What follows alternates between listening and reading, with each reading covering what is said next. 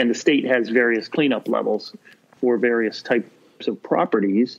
So if it's an industrial site, you only have to clean it up to one level. But then if it's going to be a residential site, there's a lower or a higher bar. The soil has to be cleaner for the DEQ to sign off on the property and acknowledge that you've remediated it. Welcome to CREPN Radio for influential commercial real estate professionals who work with investors, buyers, and sellers of commercial real estate coast to coast. Whether you're an investor, broker, lender, property manager, attorney, or accountant, we're here to learn from the experts. Welcome to Commercial Real Estate Pro Network CREPN Radio, episode number 164. Thanks for joining us. My name is Jade Aaron Gross. This is the podcast focused on commercial real estate investment strategies. Weekly, we have conversations with commercial real estate investors and professionals who provide their experience and insight to help you grow your real estate portfolio. Let's get into the show. Today, my guest is Mike O'Connor. He is the president and principal geologist of Assessment Associates Incorporated. Today we're going to speak with him about environmental assessments, what they are, when you need one, and why you would want one. But first I want to remind you, if you like the show, please let us know. We would love to have you like, share, subscribe, and leave a comment if you'd like to do that. Also want to remind you that if you'd like to see how handsome our guests are, you can check out our YouTube channel at Commercial Real Estate Pro Network. And with that, I'd like to welcome my guest, Mike. Mike, welcome to CREPN Radio. Thanks, Darren. Nice to be here. Well, I'm looking forward to our conversation today. The environmental risk that real estate investors face is real, and we've not yet covered it. But before we jump into that conversation, if you could take a minute and share a little bit about your background with our listeners. Well, sure. I grew up on the East Coast and in Massachusetts and got my college degree in geology at UMass Amherst. I moved out to Oregon in 1988 and worked for a solar company for a while, was very interested in that, and then started consulting about 22 years ago. And started my own firm about 12 years ago in 2006. Got it. And I think the term environmental hazard, or there's a couple of pictures that come to mind in my brain, and on the extreme, it's probably something like the Gulf oil spill, or 3 Mile Island, or something like that. Love Canal, yeah. Yeah, something that's definitely newsworthy and national tragedy kind of thing. I'm wondering, though, if that's if maybe to start you could kind of describe what a typical call from a client or a job might look like. Oh, sure. Yeah, the vast majority of our projects are environmental assessments, phase one environmental assessments, usually for a property transaction, and the threshold is usually $1 million, and the lenders are usually driving or triggering the environmental assessment. And the whole reason is that there are a lot of common items or types of things that can happen to a property that can present an environmental concern, or even a recognized environmental condition, as the government refers to it. And that could be usually something like a gas station with the underground fuel storage, or a dry cleaner where they're storing solvents on site, especially the older properties that had dry cleaners back before they had more modern equipment, and they would tend to drip a lot more of those solvents right down onto the floor, or dump the dirty solvent out the back door, just out on the ground to make it go away. And most cities, including Portland, there's a lot of redevelopment happening in the urban areas. A lot of the old gas stations are being converted into different uses. And so a property that may have been sitting empty or unused for 20 years all of a sudden has perceived value as a store or restaurant or something like that. And in order to bring the property up to the modern standards of environmental integrity, you might need to do some soil testing. But just to describe what a phase one assessment is, it's everything but soil testing. So the first step is we do an interview and site walk and research on government databases and permits and that kind of thing to see if there's anything that would lead us to believe there's a problem at the property. I may have over-answered that question, but no, I appreciate that because I think it's easy to run past it like, phase one, and not know exactly what you're talking about. I'm curious. A couple of sites that come to mind. You mentioned kind of an older, historical use. I guess is what I would look at. Does the phase one, do you limit it to strictly the property, or how much attention do you pay to neighboring properties that, I don't know, I guess their relationship between the property and the neighbors? Right. Well, especially when you're talking about groundwater contamination, of course, it's not bound by property boundaries. So if there is contamination, say if you have a property next door to a dry cleaner or a gas station or something, it's very potentially likely that it's been impacted by whatever contamination might have occurred on that property. And part of the phase one, section 5, is a government database review. And there's a couple of dozen different government databases, both state and federal, that we review out to a 1 mile radius. The worst of the worst is the Superfund sites that you've heard about before. They're the ones that the EPA has put on their national priority list. And those sites we research out to a mile from the property. And we look through the file. A lot of times we can download information from the EPA's website, and then we'll read through it and decide if it's close enough to be a concern. A mile is pretty far. There are situations where if groundwater gets contaminated and it's in a fast-flowing aquifer, it can actually move over hundreds or thousands of feet. So I'd say 1 mile is usually not a concern, but it can be if we're talking about widespread groundwater contamination. Usually 500 feet is probably as close as a nearby property is going to impact your subject property that you're researching.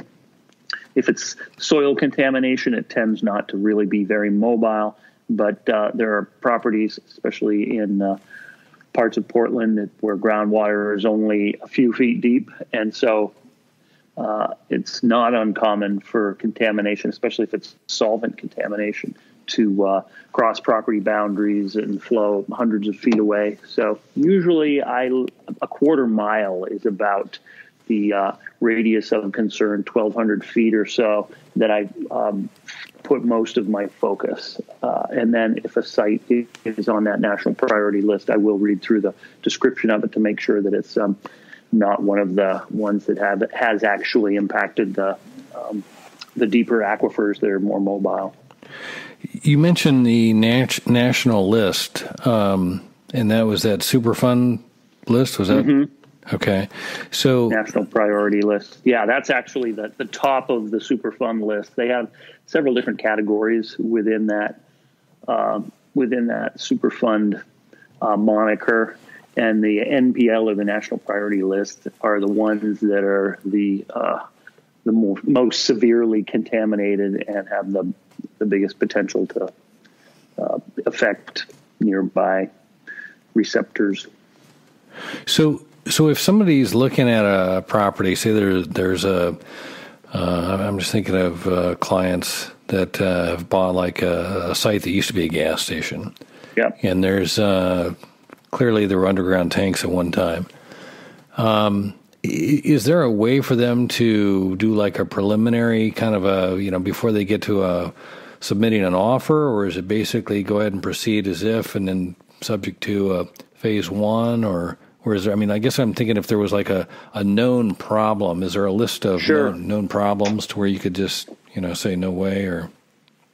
Well, yeah, the gas station is really interesting because there are, if it's a site that hasn't had any tanks on it for, say, since the early 1990s, if they were taken out, 1991, August 31st, in fact, is when Oregon started requiring soil testing whenever a tank is removed from the ground.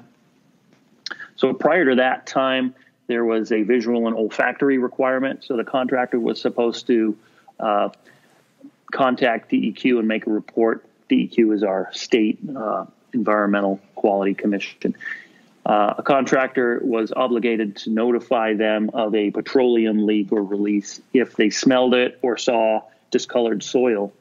But after the 1991 date, they actually mandated that soil samples have to be taken whenever a tank is being removed.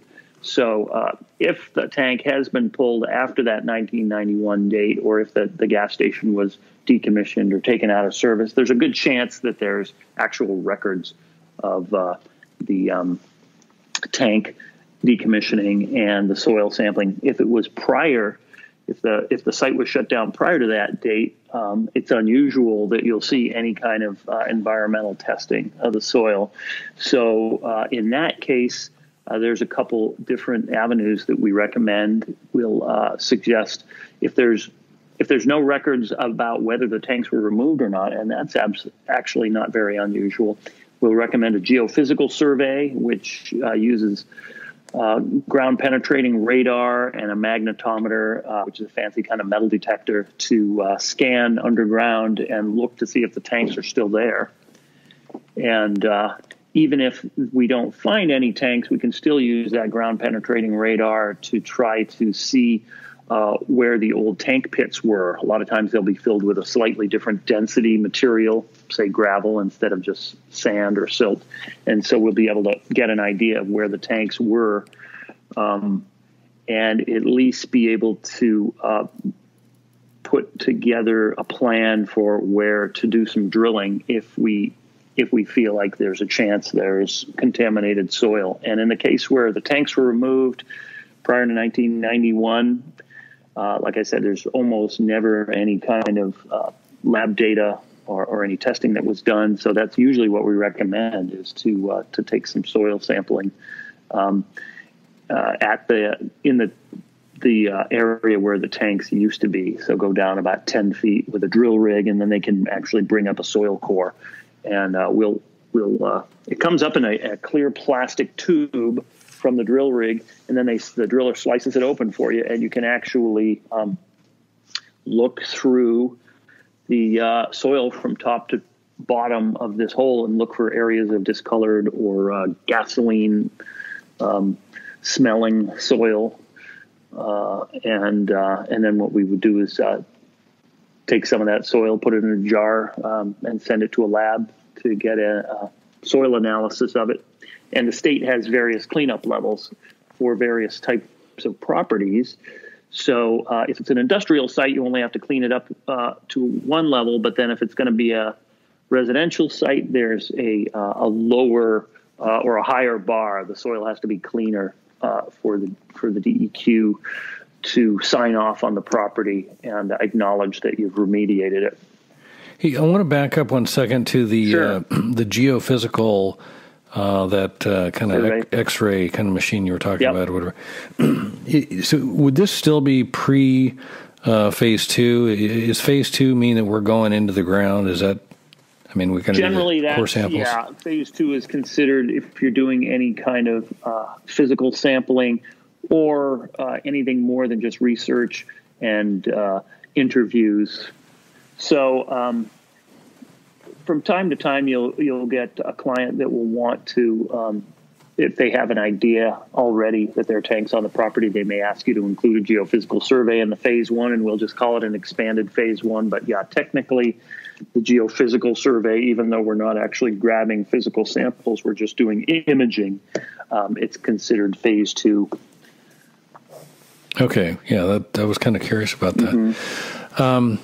Well, you got me thinking here, especially with like the residential properties, and I know in Portland, heating oil tanks and heating oil was kind of like a real popular means of heat or fuel. Yep. Yeah.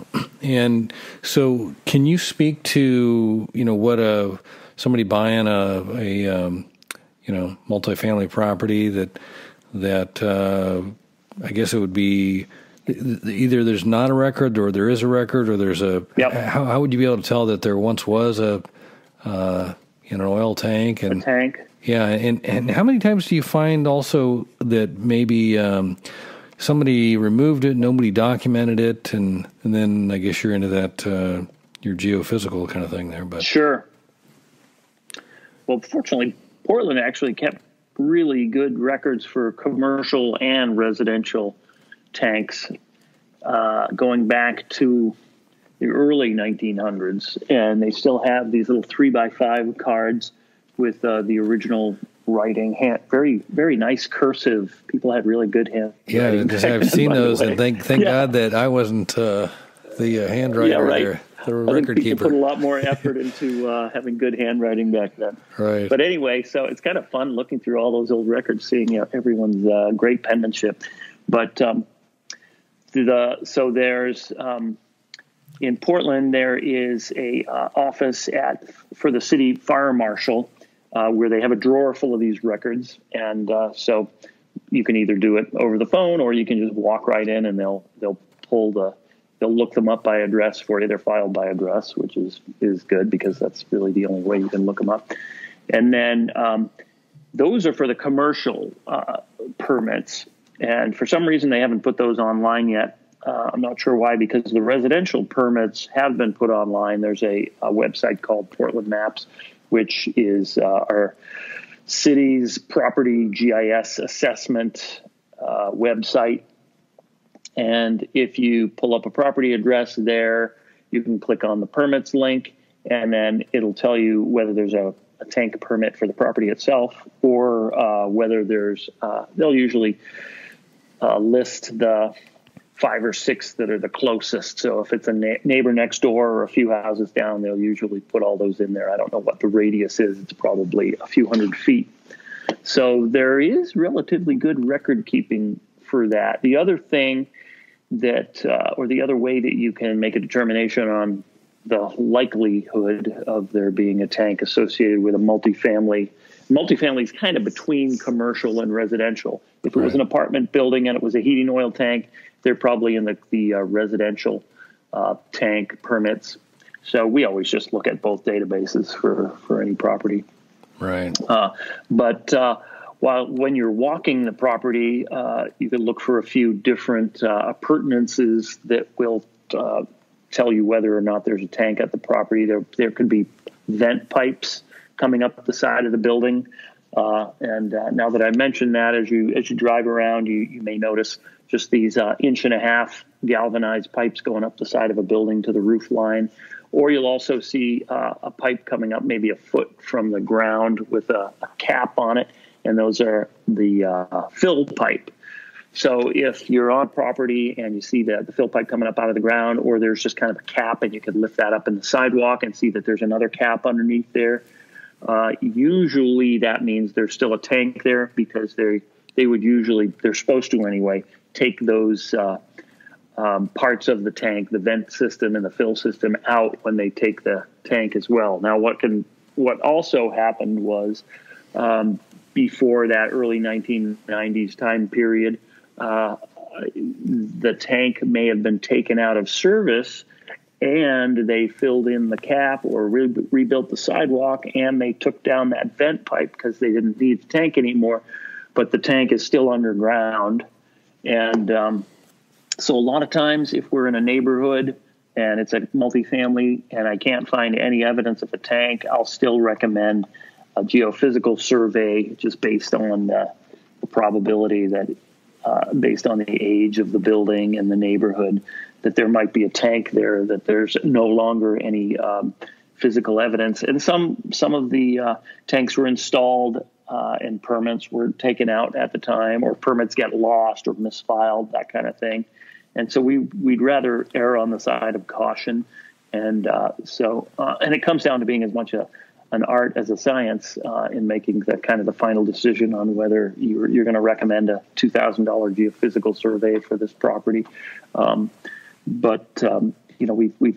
We've got a lot of experience with the neighborhoods in Portland and greater Portland. So we feel like we're usually making a pretty good call when we recommend that. And ultimately, it's pretty cheap insurance if you're buying a commercial or a multifamily building to spend a couple $1,000s on a geophysical survey, along with the whatever $2,500 you spent on the phase one, to know whether you're buying someone else's environmental liability along with your property. Oh yeah, and I want to go back. You mentioned, or I think you did, decommissioned. Was there because at one point, I guess what I'm trying to say is that it did seem like I had heard like a common practice where they would just kind of take off the pipes, drain the thing, fill it with sand, call it good, and be done with it. Yep. Nobody look here. There's nothing to see. Kind of a mentality. And, out of sight, out of mind. Yeah. And I don't know if there was any kind of a checkoff, prior to that to confirm that there hadn't been a problem, or it was just like more of a, we're not using this tank anymore. It's not in use. We've decommissioned it. Right. Like I mentioned before, if the tank was being pulled, then there was a pre-1991, there was a requirement for the contractor at least to pay attention to whether he saw gray soil in there or smelled the gas after he pulled the tank out and looked down in the hole and saw a bunch of discolored soil. So, whether those contractors actually bothered to dig the contaminated soil out was probably on a case-by-case basis. Some of them were probably more conscientious about that than not. But you're right. In the up until that time, the late 80s, early 90s, there really wasn't as much environmental awareness on contractors or on the authorities, either the fire marshal. If a commercial tank was being removed, the fire marshal would send someone over there to kind of keep an eye on the process because of the danger of explosions and fire. That kind of thing with the larger tanks, the 20,000 gallon tanks you'll see at a gas station. But for residential, a lot of times the pipes and the fill were just cut off, and then they filled the tank in, or they didn't even bother filling it in. They just they just cut them off at the ground level and then kind of forgot about it. That it actually is still legal to decommission a tank in place, but the samples still have to be obtained. And the way that's usually done is that the contractor will dig down to the top of a tank and cut a hole in the tank. Then they actually put on breathing equipment, go inside the tank, wipe it down, clean it out. This is actually all in the code that the State Environmental Authority has on tanks. Then they drill or cut a hole in each end of the tank. They're usually kind of an oblong shape. And then take soil samples from directly under the tank. So they'll cut this hole maybe 6 inches in diameter, and then use kind of an augering device to drill down another 6 inches to a foot and grab a sample. It's usually about the size of a baseball or a baby food jar. These jars that we put the sample in, send it to a lab, and if that comes out back clean or below a certain concentration, then the contractor's allowed to fill that tank in with gravel or a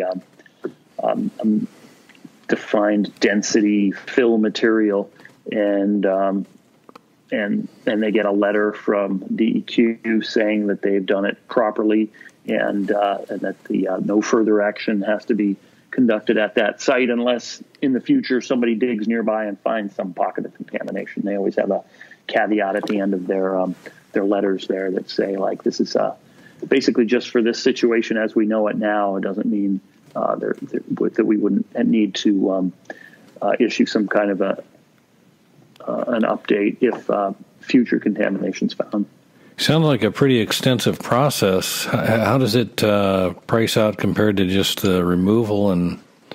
Well, so there's kind of two different tiers of consultants in town. There's the folks that cater mostly to residential because it's kind of it's a larger market in terms of overall customer base and but it's the tanks are usually less expensive to decommission. But there's a lot more of those out there than, say, your commercial tanks, which would be your gas stations or your fuel depots and those kinds of things. And so that's kind of the way. There's very few consultants that do both because the clientele is so different, and you're dealing with different realtors too. And so for residential tank, say if you're buying a house in Portland and you see that vent coming up the side of the house, it's not required, but almost everyone has soil samples taken if they're buying a house because it's so well known now that of the potential. Even if a tank is still in active use, it might be leaking a little bit. And that's actually a fairly inexpensive process. They charge between, say, $200 and $500 to just come in with these, usually hand-operated, almost like a post hole digger, and come down and take a sample at each end of the tank. First, they'll use a probe, maybe a magnetometer, or maybe just a metal probe to feel around in the ground and try to get the outline of the tank. And then they'll try to get as close as they can to each end of it, and then use these hand-operated augering devices, sampling devices, to go down till they're about a foot below the top of the tank, below the bottom of the tank, rather. So that's usually 6 feet deep or so, 7 feet deep. And they'll take a sample from each end, send it to the lab. If it comes out clean, you can keep using your tank and buy the house, and everyone lives happily ever after. Or if it comes back contaminated, but you're still using the tank, well, you still need to get that tank fixed. So, and the best time to handle that kind of a thing is before the house sells. So a lot of these tanks, a lot of these replacements or decommissionings or conversions from oil to gas happen just before someone actually acquires the house. Right. Get that clean bill of health rather than the eye of suspicion there. And then there's a couple other items that are very common on that list too. Radon. A radon test is a couple $100 for a house, and they use usually they use these continuous radon monitors and leave them for about 48 hours in the basement of your house to check the levels of radon in the air. And I don't know if your listeners know what radon is. It's a radioactive gas that's naturally occurring. It tends to show up in volcanic soils, and we have a lot of it here in Portland because there were some catastrophic floods that came down the Columbia Gorge after the last ice age at the end of that, and brought a bunch of this radioactive bedrock from the Missoula, Montana area through Portland and kind of settled into these gravel beds under a lot of the residential neighborhoods. And even though our local basalt bedrock doesn't have a whole lot of the radioactive gases in it, that those rocks from that Montana from the floods that have been transported down the Columbia Gorge do. And so it really is on a case-by-case basis. It's very difficult to determine the radon hazard of the property without actually taking samples. There's a lot of other conditions that contribute to it. How thick your basement slab is, whether there's cracks in it, whether there's silt right under there, just kind of that powdery, real fine soil, or whether there's more gravelly soils will affect it. And the elevation and actually weather conditions can affect it. And then the individual characteristics of your house. Houses that are a lot more weather tight tend to have less air kind of penetrating up through the basement slab than houses where there's less weather tight, and you've got kind of chimney stack effect where if you open a window upstairs, the heat will rise in the house, and it'll tend to cause depressurization underneath the slab in the basement, and those gases can come up through the cracks in the basement. So an old drafty house has more chance of the gas coming up through the foundation. Yeah, and then just on a block by block basis, depending on the soil conditions, that can have a big impact on the radon levels in the house. I mean, when the draftiness of a house also helps mitigate it because you've got more air flowing through the house, but it kind of depends on just kind of the atmospheric conditions too, because as the pressure drops when a storm's coming in, that will cause air in the house to kind of escape as the pressure drops outside, and that can kind of tend to pull the soil gases up through the basement as well. But the radon tests are about $200 for a 48-hour test, so it's really comparatively very expensive insurance to make sure that you don't have these carcinogenic gases in your home air. Yeah.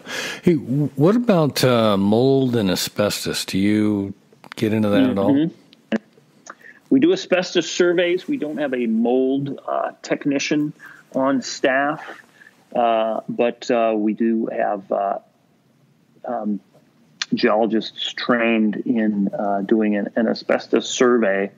And the way that works is first you have to get certified and go through the training to know what to look for. And then we do a full inspection of the house, and anywhere we see these materials that look like they might be, or that we consider suspect asbestos containing, we'll cut a 1/2 inch by 1/2 inch sample out, put it in a plastic bag, label it, bring that to a lab, and then, of course, have a catalog of a list of all the materials and pictures and stuff to document it all, and then we'll come up with write up a report based on the results of the lab. And just because there's asbestos in a house doesn't mean it has to be removed. It just has to be in good condition or encapsulated. But if it is in poor condition, or if it's in an area where it's likely to be disturbed, then it's always a good idea to get it out of there. Got it. And you said mold. You don't get involved in that? No, we don't have a mold person on staff, but it is considered, an environmental due diligence topic or issue, and that tends to be considered more industrial hygiene, and we've kind of cut a line in our services there at industrial hygiene, where we're not really serving that market, but. Most residential property transactions include at least a visual assessment for possible mold. Gotcha. And if I do see that while I'm doing a phase 1, I'll comment on it as a courtesy, but we typically don't sample for that. Got it. As far as the environmental assessment, do you recommend that people have one done for every property they're buying, or is there a line of, if you don't see the vent pipe and I guess if you have like the certificates, proving that it was disposed of or removed, but if you, short of a clean bill of health from some prior efforts, yep. Would it be wise? It just seems like your liability exposure is pretty big if you didn't have that. Sure. The general rule is if you buy contamination, you own it. Yeah, there are some situations, usually it's commercial or a larger property, where a past owner has had an insurance policy that covered or didn't explicitly restrict claims on environmental issues. And I haven't personally worked on one of those or seen a project come through our firm where a claim like that was made, but it's not completely unheard of. But that's kind of sidestepping your question. I would say for a residential situation, if you, instead of doing a phase one, if you just have the do your due diligence, looking for a tank, checking the records, doing your radon survey, and doing a visual for mold, especially considering the fact that usually a tank, even if it's a big release for a home heating oil tank, we're usually talking in the $5,000 range for a cleanup. Maybe if it's impacted groundwater, $10,000. So it's not something where, I mean, that's the level of expense where it's usually not going to put too many people in the poorhouse. It may be challenging, but a lot of folks can tap into a line of credit or something for that if they hadn't researched it. With a commercial property, the way the lending institutions usually approach it is they have a $1 million threshold. So they kind of have it's just a rule of thumb. If it's under $1 million, they don't necessarily require it. But I do think, I mean, I've certainly seen, and I've certainly done a lot of phase ones for properties that were under $1 million. If it's a very rural property and you can interview someone who's been associated with the property for a while, for maybe 3 or 4 decades, and you believe them. It comes down to interviewing people, knowing the right questions to ask, and then really assessing the character and believability of the person you're interviewing to decide if it makes sense to buy the property without an environmental assessment. But when you consider that it's $2,500 or so, it is relatively cheap insurance to have the assessment done. And we've got contracts with some cities and some counties, and they usually their policy is whenever they're buying land for a park, even if it's just bare ground, they'll have an assessment done on it. They're deeper pockets. They have liabilities associated with people getting injured on their properties or getting poisoned. So they're a lot more, proactive about their due diligence than maybe someone who's just trying to buy a storefront to put in an ice cream shop or something like that. They're more sophisticated. They tend to buy more properties, and they're more experienced in that maybe they've gotten burned a few times, because I have seen that where we've been called in after a municipality purchased a property that everyone in the department just kind of looked it over and thought, oh yeah, this is just a rural property. There's not going to be any problems with it. And then they did realize there used to be a farm, and yes, there was a tank there, and nobody knows exactly where, or the farmer had a place where he dumped his tractor oil when he did his oil changes, back in the day. Yeah. So, there's really no way to know. And, without sounding mercenary, it's usually for the cost of doing an assessment. We actually include a lot of research and really, are pretty thorough about, identifying any potential liabilities at the property. So, I encourage people to think about it as kind of an insurance. You wouldn't walk away from getting fire insurance. Sure. Well, it sounds similar. Like what I'm hearing you say, though, is that the banks are really once you get to the $1 million loan size, they're going to demand that be, which makes sense. And for a little bit of cost, I'm assuming that even in the negotiations, you could probably have an opportunity to split the cost, or at least get some relief from the seller on that, just to defray that, or because the seller's going to be probably faced with that continuously until they can prove that it's not a problem. So sometimes they want to co-purchase the consulting or the phase one assessment so that they can also rely on it. And if that first buyer walks away, then they have the environmental assessment that they can offer to the next buyer. Right. Or at least know that they themselves know, that they've done their own due diligence.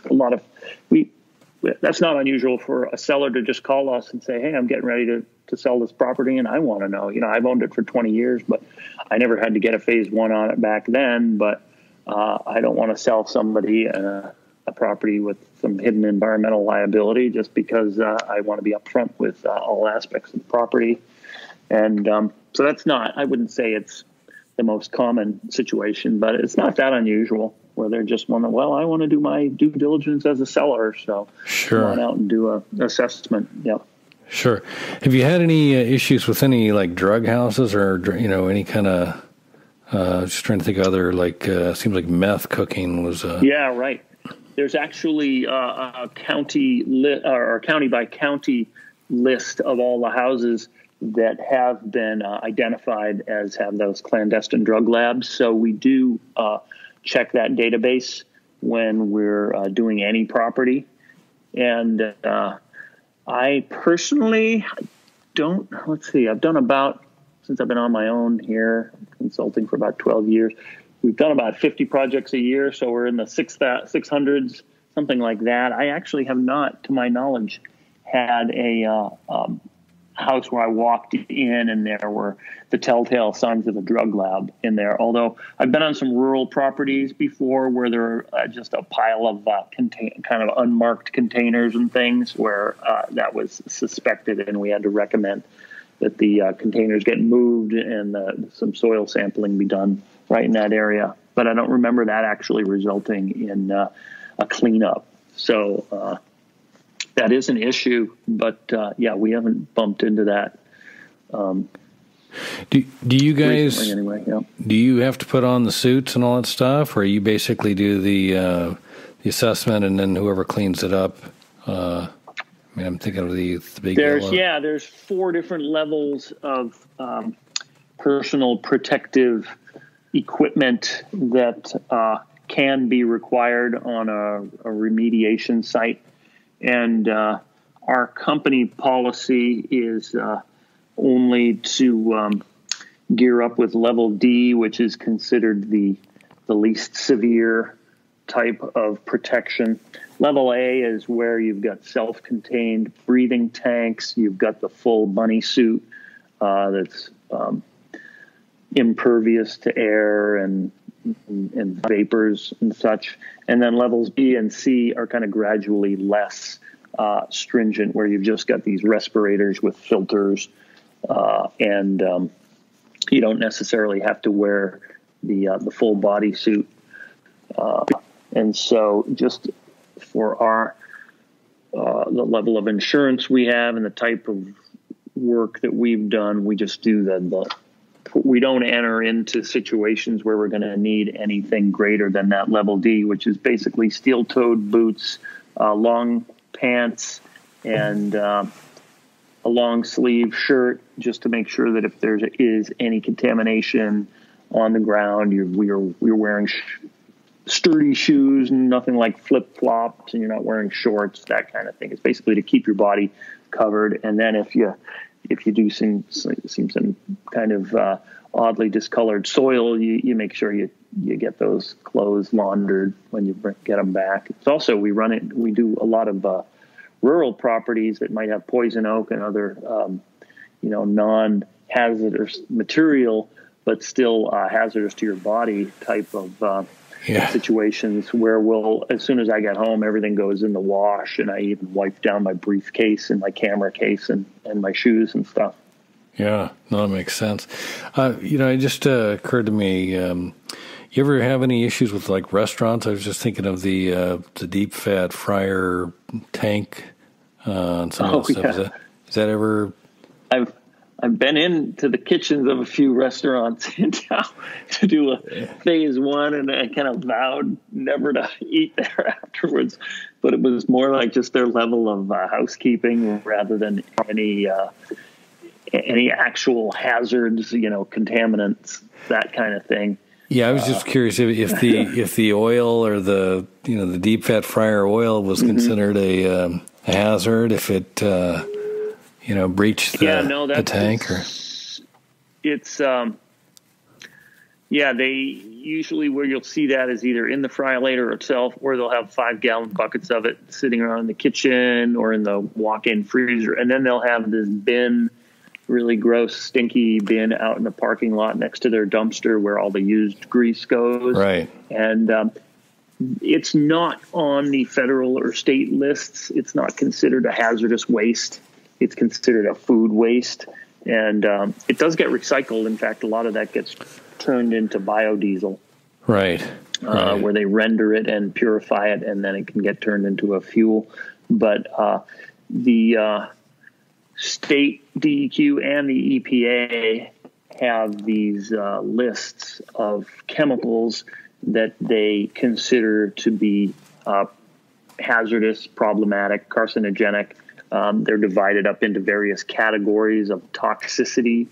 And then they also have these remediation tables of all those chemicals.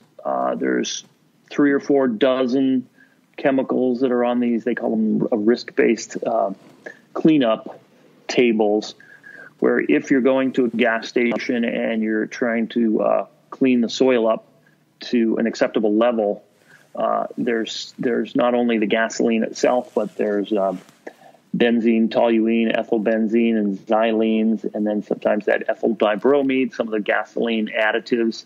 Those all have different cleanup levels according to the state and federal cleanup tables, and the numbers are slightly different depending on what kind of a future or end use you're going to have for the property. So if a gas station is going to get removed and a housing development's going to be put on there, the soil has to be quite a bit cleaner than if it's just going to be another gas station or if it's just going to be some other industrial site. Got it. Kind of to wrap up here. Sure. Is there anything that you would? I'm just trying to think. How would you summarize? What would you encourage the listeners to be thinking of when they're buying a property? If they're, trying to kind of keep their eye out for a potential environmental issue. Well, in fact, I was thinking when I was setting up my website a few years ago, how could it be really useful for people who are maybe in the early stages of pricing out a commercial property. And so I put together a due diligence tips and tricks, 3 or 4 page kind of cheat sheet of resources, basically the same thing we do, only in a format where you could kind of go down this checklist and just on your own, maybe spending 2 or 3 hours on some government databases to do a kind of a first look environmental evaluation of a property, because most of the data that we pull together is publicly available. We have the expertise and know what to look for when we're walking around on a property, but a lot of the research we do can and is done just by people that are trying to find out the potential for the environmental concerns at a property. The Portland Library and a lot of municipal libraries have these old Sanborn maps in a digital format, and what those were they were a block by block maps of buildings, neighborhood by neighborhood, that were originally established in the late 1800s and early 1900s by the Sanborn Map Company. And the whole purpose of those was to help insurers, fire insurance companies, price out fire insurance, kind of price out the likelihood of a building burning down. And so they'll have all this information and little symbols on the maps showing what the old buildings were made out of, whether it was brick or wood or cement or steel or whatever, and then also whether there's tanks there, what the building was, whether it was a dairy or an old automotive repair shop or something like that. And they came out with these every maybe decade or so for a while between like the 1800s and the late 1960s. And so those will often, you can download them from most libraries, and those will offer a wealth of historical information over a period of maybe the last 100 years or so, every couple of decades, say 1880, 1920, 1940, 1960. So that's a great resource. The other thing to do is just go down to your building department and ask for all the building permits. You can also go to the fire marshal's office and ask if there's any tanks. And in Portland, some of that information is on our city's property database. And then you could take a walk around the building and look for the vents. And then another really good source is often if there's a neighbor that's lived in the neighborhood for several decades. Yeah, now you're talking. Be very willing to open up about what was in this certain storefront over the years. That can, in the more rural areas, those can sometimes be your only source of information. So if I'm out, and Oregon certainly has a lot of rural areas, if I'm out in one of the more rural areas, I'll think nothing of just walking up to a door and knocking on it, explaining what I'm doing, and sometimes you're the one who has to say, okay, I got to go. They'll sit you down and make you a cup of coffee and tell you all about the whole town. Right. And then there's a couple other sources. You can order historical air photos decade by decade from several sources. You can get them online. There's the Army Corps of Engineers office has their own collection here in Portland, and they actually have a really high level of service. They'll blow up the photos, crop them for you, and email them to you if you just send them your address. So, and that's $35 or $40 to have air photos going back to the 1940s in some cases. And a gas station's really easy to pick out because they'll have that little canopy sticking out over where the tanks were. So that's something we're always keeping our eyes open. And then last but not least, Portland and most cities also have a collection of reverse city directories. So they're phone books that are listed by address. And a big part of trying to put together the environmental history of the property is just knowing what the occupancy was back through the years.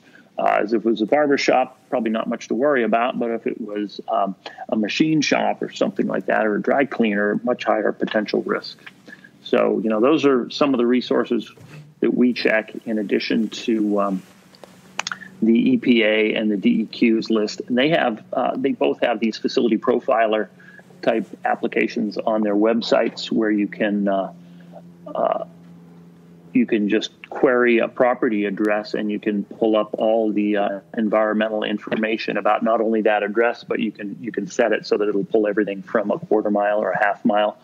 So if you have the time and inclination, you can actually do most of the work we would do, only it would take you probably twice as long, and you might run into some dead ends or, not be sophisticated enough to identify a liability that we would, because we've done so many of these. But yeah, people can do a lot of environmental research on their own. And if they're looking at a dozen properties and trying to narrow things down, spending a day or two kind of doing their own pre-phase one environmental research, will save them quite a bit of money and maybe help them make the right decision based on environmental issues. They can rule out a few of those properties and not spin their wheels on trying to evaluate those, because they rule them out for an environmental problem or potential environmental problem. Got it. Mike, where can listeners go if they'd like to connect or learn more? Oh, sure. Our website is aaiconsulting.com, www.aaiconsulting. And our company's called Assessment Associates, Inc. So if they Google us, the website should pop right up. And our phone number's on there, so feel free to just take a look at the website, download our free due diligence tips and tricks guide, drop us an email, give us a call, and we'd be happy to help you. Our territory is Oregon and Washington. So if you're in either of those states, we pretty much consider the entire of both of those states our territory. So looking forward to helping anyone out. And we're always willing to chat with someone if they just have general questions. Always happy to try to help someone out if they have a question or two, even if they're not ready to engage us for services. Got it. Well, hey, Mike, I want to say thanks again for taking the time to talk. Thank you, Darren. Yeah, you bet. No, I've learned a lot, and I'm sure the listeners will appreciate this for, when considering a potential purchase or even if you're looking to sell and there might be some issues there. So good. Great. Good stuff. And with that, for our listeners, if you like this episode, don't forget to like, share, and you can also subscribe. And remember, the more you know, the more you grow. That's all we've got this week. Until next time, thanks for listening to Commercial Real Estate Pro Network's CREPN Radio. You're listening to CREPN Radio for influential commercial real estate professionals. For more information on this or any of our guests, like us on Facebook, CREPN Radio.